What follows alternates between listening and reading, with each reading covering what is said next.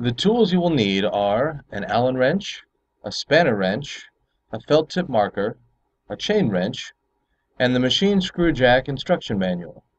To adjust an anti-backlash machine screw jack, please consult the machine screw jack instruction manual. The details are found on page 11.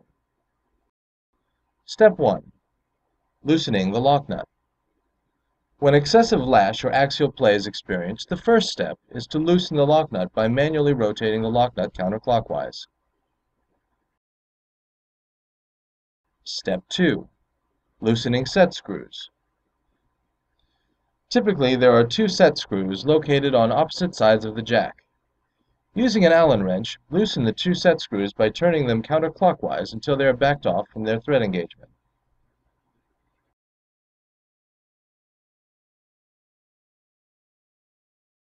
Step 3.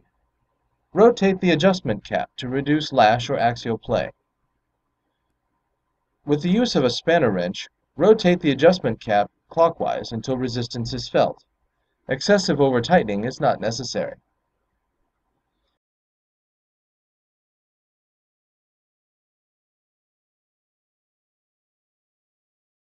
Step 4. Placement of a reference mark.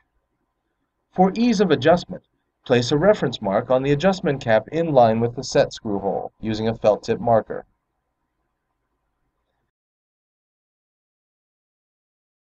Step 5. Setting the adjustment cap.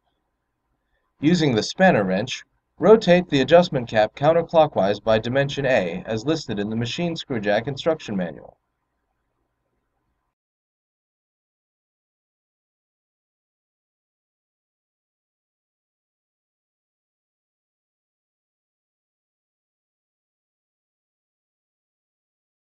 Step 6.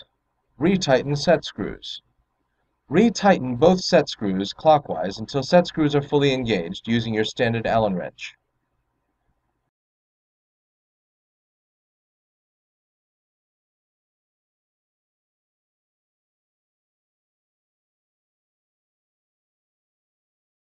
Step 7. Retighten lock nut. While holding the adjustment cap stationary, rotate the lock nut clockwise to tighten. A chain wrench or strap wrench should be used to properly secure the lock nut.